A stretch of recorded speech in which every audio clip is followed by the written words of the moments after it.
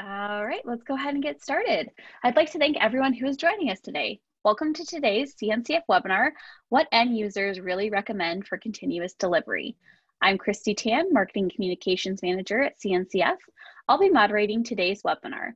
We would like to welcome our presenter today, Cheryl Hung, Director of Ecosystem at CNCF. Please note that the recording and slides will be posted later today to the CNCF webinars page at cncf.io/webinars. With that, I'll hand it to Cheryl to kick off today's presentation. Take it away, Cheryl. Cool, thank you very much, Christy. I'm excited to be here. So I am Cheryl Hung, I'm the Director of Ecosystem at CNCF, and I'm going to be talking today about a new initiative that I've been working on for a few months, and I think it's really exciting and I hope it will be useful to a lot of different people. So it's called the CNCF Technology Radar. So a little bit about me and what I do at CNCF.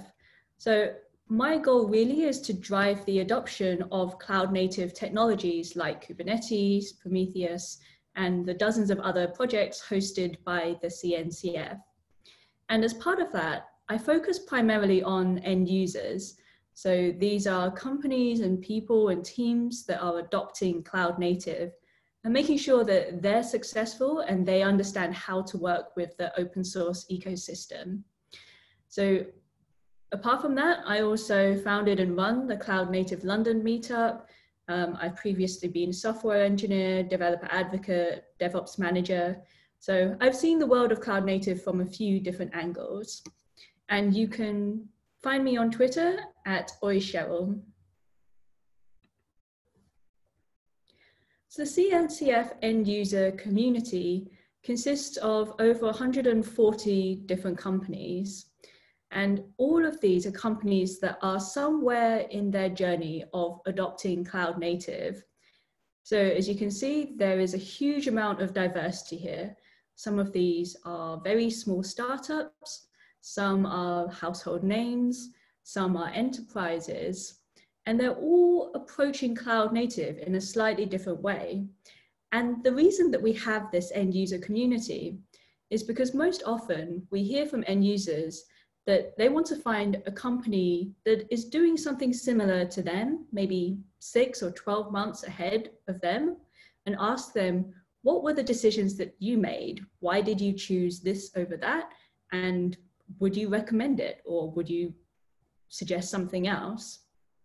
So the end user community gets together usually every 2 weeks or so on online calls to discuss different aspects of cloud native.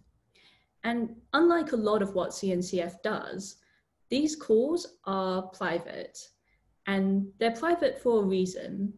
And that's because most of the people within these companies are not allowed to share what they do publicly without getting PR approval or legal approval. So they can have really awesome discussions amongst themselves. So on topics like developer experience or service mesh, but they can't talk about it publicly. So after several years of hearing some of these really great discussions, I wanted to find a way to take these discussions and share them more publicly, but in an aggregated or anonymized way. And that's what this technology radar is.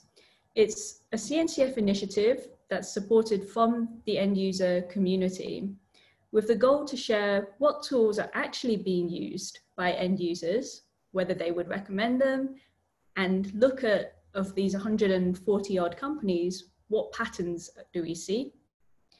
And importantly, to highlight the real world usage of cloud native, because cloud native, even though I work at CNCF, is not just CNCF tools. Companies really do use proprietary, non-open source, non-CNCF projects, and it's incredibly important that we recognize that this is a real challenge and this is how we're doing cloud native. So in today's webinar, I'm going to talk about what is a technology radar, how we've designed and built the first one, and then the first one is going to be on continuous delivery. So I'll share with you the results from these 140 odd companies. So to begin, what is a technology radar? So the original technology radar came from a consultancy called ThoughtWorks. They've been building this and using this format for over a decade, since 2010, and it's been adopted by a lot of other companies as well. And this is their latest one, so they publish one per year, and this is what the radar looks like. So the metaphor behind a radar is that things that are in the middle are the most interesting or worth sort of looking at, or they're coming up in popularity. And as you move further out of the rings, these ones are perhaps some good recommendations, but maybe only for specific use cases. And as we go further and further out, these are the technologies that are fading away or not being used so much nowadays. And the ThoughtWorks model is that this encompasses not just tools, but lots of different things. So some of these might be techniques, they can be platforms, they can be tools, or they can be languages and frameworks. And so this is divided into quadrants. And for example, you can, looking at platforms, since we're in cloud native, you can see that ThoughtWorks has suggested that .NET Core and Istio are maturing or ready to adopt. These projects listed down on the side here are all in the trial phase. This set of projects are in assess meaning you should consider it if you're looking for a new solution, and hold meaning you should consider doing something else. So in this case, they have node overload. I'm not quite sure what node overload actually means, but ThoughtWorks has recommended that you hold on it. Okay. And the real key idea is the definitions of what these things mean. So we have here from adopt, trial, assess, and hold. Adopt means we clearly recommend this. We've used it, it's stable, it works well across lots of different teams. Trial says we've used it and we found it successful and we think you should also be looking at this. Assess means we tried it out and we think it's promising, maybe for certain use cases, but maybe it's lacking certain features or it's not yet as mature as those that are going to be in trial and adopt. And then the last category is called hold. So hold means we recommend that you no longer do this and instead consider some other options. So the CNCF Technology Radar is inspired by this model with a few different changes, and I'll show those to you in just a moment. So here are the changes. So the most important one is that this is a community-driven initiative. So ThoughtWorks and all of the other companies that are using technology radars are using them to say, this is what within our own company we think is important and not important. As this is a community-driven one, the 140 odd companies and end user community are the ones who contribute the data and curate it. So the goal is to look broadly across a range of companies rather than from a single company. The second one is that we want to focus on things that are coming up, on future adoption. So there's going to be only 3 rings, and this also simplifies it visually. We'll have assess, trial, and adopt. And then ThoughtWorks has decided to go for 98 items on its most recent radar and publish it once per year. So following, continuous delivery, you could say, we're going to go small and often. So instead of doing 100 items once per year, we're going to do 10 to 20 items once per quarter. And this is for 2 reasons. One is that cloud native moves really, really fast. So if we just left it from one year to another, everything would change. It would just not be fast enough to keep up. The second reason is that means that the visual graphic itself is a little bit simpler and easier to understand. We don't need the visual quadrant layout anymore. And so each quarter will focus on a different use case. And the first use case is continuous delivery. So I'm going to talk through the methodology, like how we actually got this data from those 140-ish companies, how we use those to create the final version of the radar, and then show you the actual results, just so that you understand the methodology and the reasoning why things end up in certain rings. So to begin with, we started by creating a shared Google Doc. So in this Google Doc, you can see we have a list of continuous delivery items down the left. And each of these companies were asked to add a column for themselves. And for each of these items, state whether within their own company, they consider them ready to adopt, ready for trial, they're being assessed, or hold. And then if they want to, they can also leave comments to say why they are in this category. If there were projects that they use that were not listed here, they can also add them down on the left-hand side. So as this is a Google spreadsheet, you'll note that this is not anonymized within the group. So every company can see within the end user community, can see what the results were from other companies. And here are the results that we got. So I've blacked out all of the names of the companies. You can see this actually wraps around from here to here, because 33 companies told us what they're doing with continuous delivery. And they're color coded, so you can see green is adopt, this bluey green is trial, yellow is assess, and red is hold. So once we collected this data, we can look at this by row. So what do companies across the end user community think about specific tools? And then the challenge is to find one, or to choose one final level for each tool to end up in that kind of fairly summarizes the range of opinions. And after sorting them, so it's a bit easier to see, this is what I came up with. So the solutions that had the broadest positive consensus went in adopt. So in this case, Flux and Helm both had plenty of companies that said they would adopt, and a couple that were saying hold, but on the whole, positive consensus.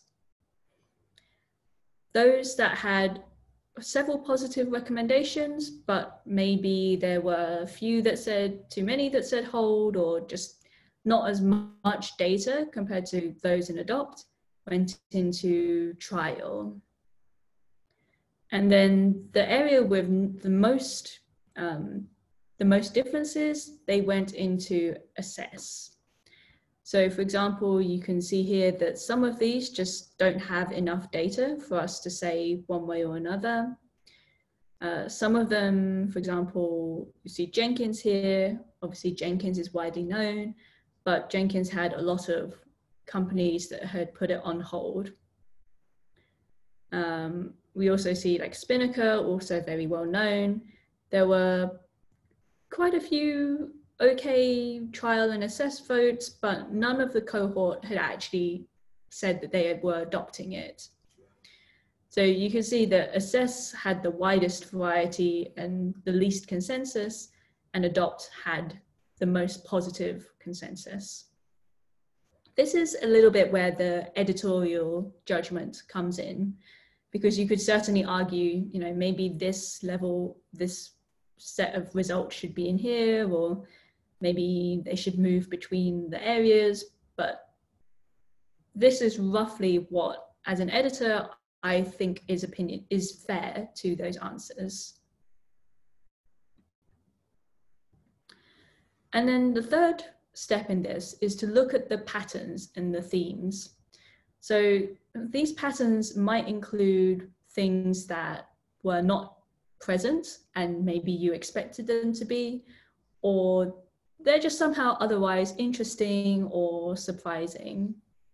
And remember that this technology radar is not it could never be completely objective, right? It's not the CNCF saying you should do this or you should do that.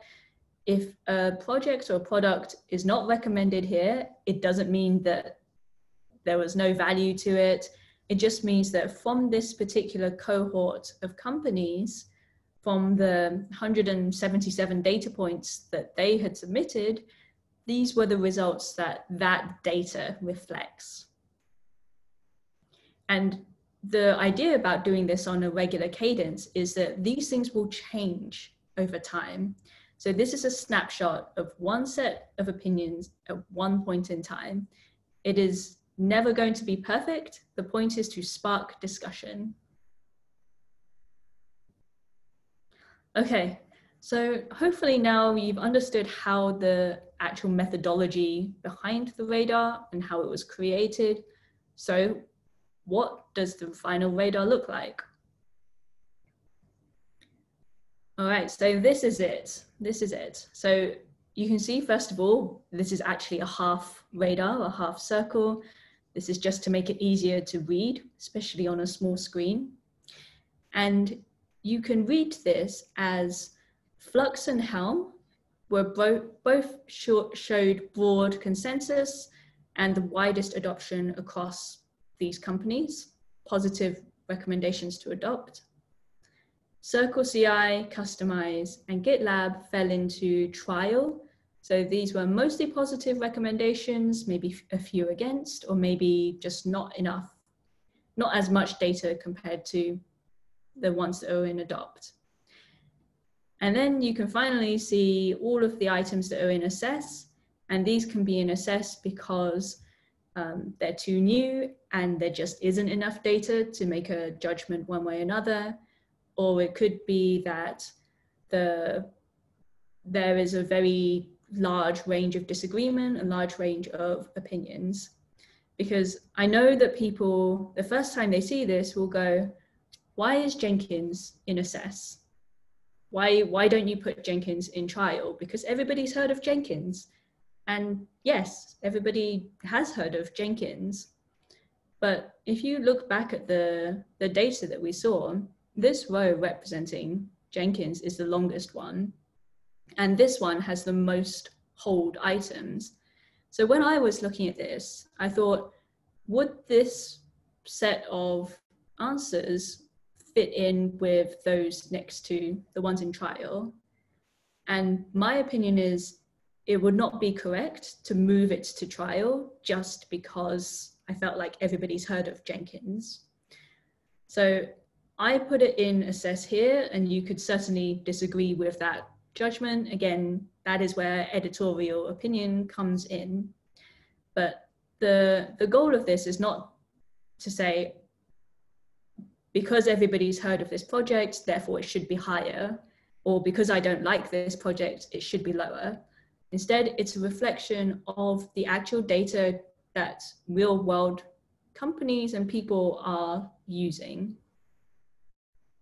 Okay, so this is the technology radar. So now that we have looked at it visually and understand how to read this radar, I'm going to talk about the themes that I was observing as I was reviewing this. So the first one was that companies don't just pick one CD solution and stick to it. A lot of the answers, a lot of the companies had tried anywhere up to 10 options and actually adopted maybe between 2 to 4. And in particular, some of the larger enterprise companies built their own in-house tools, and then they open sourced some of the components. So Lunaway has open sourced something called Release Manager, Box for Cube Applier, and StackSet's controller from Zalando. So the other thing that I thought was interesting is that none of the public cloud managed options were suggested and listed by the end users. This could be because there is an actual preference for running your CD solutions in-house, or it could just be a reflection of the options and the features that were available a few years ago when these companies were choosing what solution to use. The second thing that I saw is Helm is not usually considered a CD tool. It's usually considered a package manager, but a lot of companies have found Helm very useful and successful as part of their overall CD solution. So that's why Helm actually ends up in Adopt. Thirdly, Jenkins. So as I said before, Jenkins had by far the largest number, the absolute number of responses. But several of the companies commented that while they used it for existing deployments, they were no longer recommending it for future applications, for new applications. And instead, they were looking for a cloud native first option. So if you are somebody who is looking for a new CD solution, you should consider Jenkins, but you should at the same time consider other tools that are supporting modern concepts like GitOps. And that is why Flux has ended up also in the adopt phase. So again, remember that this is June 2020. This is the snapshot in time as it is today. If you were choosing a continuous delivery solution, what would you recommend to other people? And from the 33 companies that responded, this is what they're recommending. Okay. So that was the Technology Radar.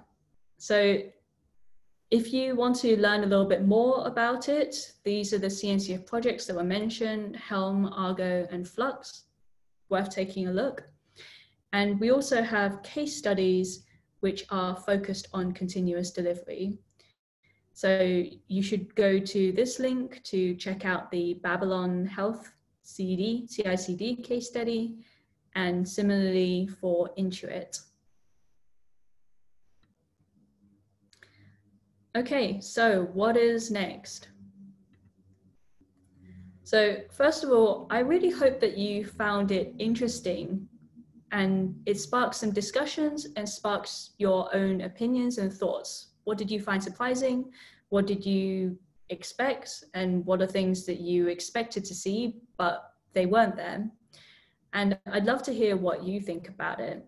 And if you have feedback, how can we make this more valuable, or what are things that we should be doing or shouldn't be doing for this? Then please email any thoughts to info@cncf.io. The goal of this is to make it useful and valuable to the community of people who are adopting cloud native. So we're really keen to hear from you. So as I said, we're publishing this on a quarterly cadence. The next one is going to be in September 2020.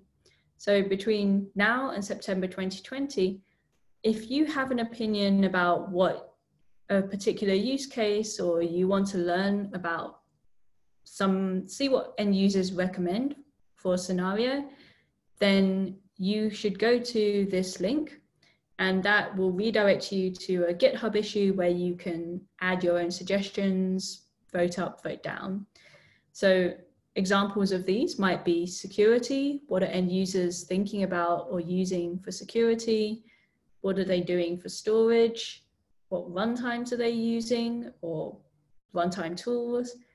And what serverless tools they're using? Or this could be something different. For example, this could be, what is financial services using for cloud native? So the final choice will be made by the editors, but we'd love to get your thoughts and your votes. And lastly, as I said before, this data is shared within the end user community. So if you are an end user, if you're adopting cloud native, and you want to find out exactly who is using each project, read the detailed comments that they left alongside them, then please join the end user community. You can go to this link to find out how. And then for future tech radars, the target is for those to be created, curated, and the themes to come from representatives of the end user community. So we'll select 5 companies out of the 140 at random to review the data, the answers that came in, and give their thoughts as actual end users on what the final radar should look like. Thank you very much. I hope you found this interesting. These slides are also available on GitHub, and you can email me if you have any thoughts or questions at chung@linuxfoundation.org. Thank you very much. Great. Thanks so much, Cheryl, for a great informative presentation. And thanks again to everyone who joined us today. A reminder that the recording and the slides will be posted later today to the CNCF webinars page. We hope everybody has a great day, and we look forward to seeing you at a future CNCF webinar. Thanks, everyone. Bye. Bye.